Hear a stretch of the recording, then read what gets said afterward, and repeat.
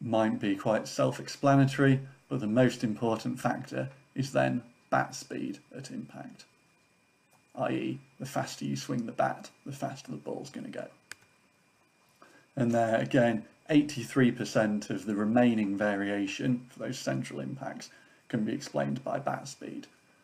And this is where it hopefully gets a little bit less intuitive, but maybe a bit more interesting, is we can now look at what biomechanical technique factors allow people to do that. So allow them to swing the bat faster. To do that, we performed a study where we recruited 20 batsmen, ranging from club to, again, senior England internationals. They all performed a series of shots against a bowling machine. So here's a video example from a female participant in another study, but reflective markers stuck to joints all over the participant, including on the pads, including on the bat, and reflective tape on the ball. And we've then recorded this using 3D motion capture cameras, so Vicon cameras here.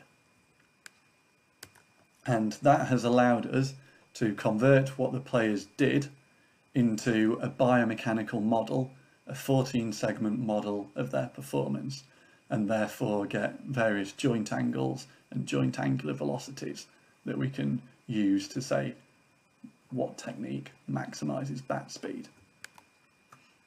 We measured 28 parameters, so some of them are on the screen now, such as how much front knee extension did they have, what was the bat angle, what was their stride length, their downswing duration, etc. And we measured all of these at 4 time points: the start of the downswing, the start and the end of the forward stride, and at impact as well. So what did we find? The single most important parameter of their technique that explains the variation in bat speed, i.e. why can some people swing the bat faster or slower than others, was something called X factor, which I know Paul referred to briefly in his talk earlier. That is the separation between the pelvis and the thorax in the transverse plane.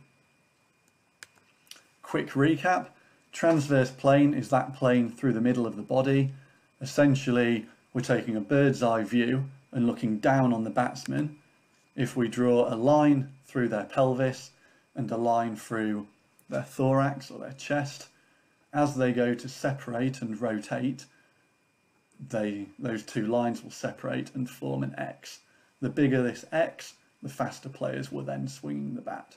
So we're not simply talking about how far they rotate, it's the separation between the two segments. So how much further the thorax will rotate past the pelvis. And to display that another way, here we've got a red line through the pelvis and a blue line through the thorax, both mapped onto the floor. So it's this mapping onto the floor, looking from above, we're interested in. As the ball's released, there's no separation.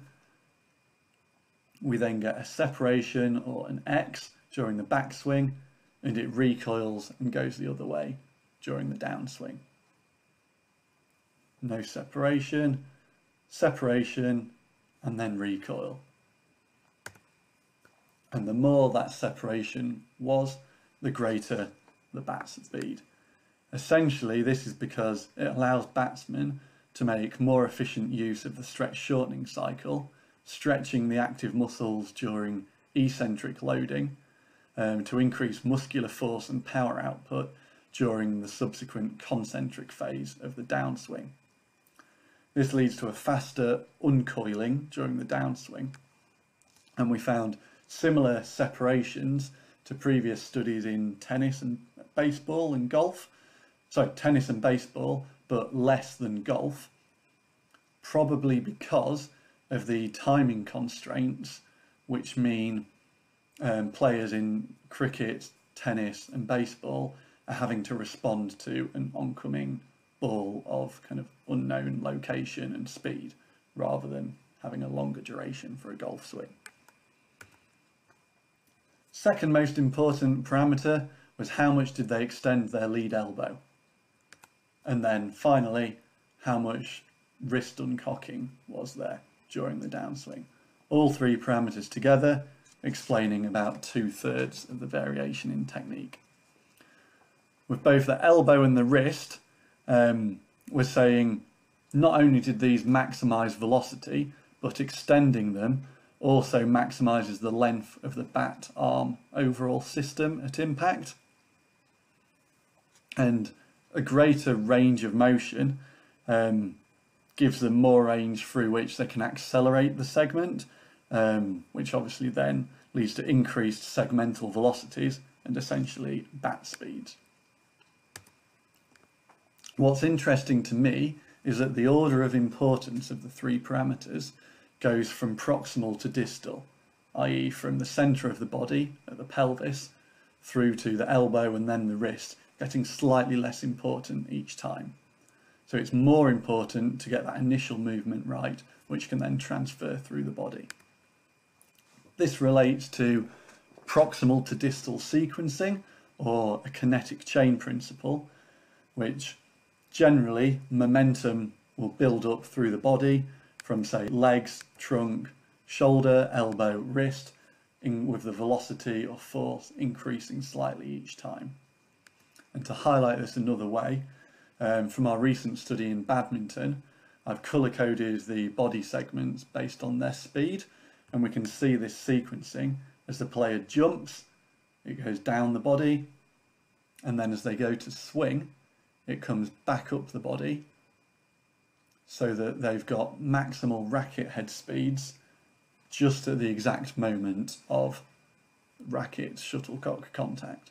So again, we see pelvis will go first, and then the upper arm, forearm, and finally the racket.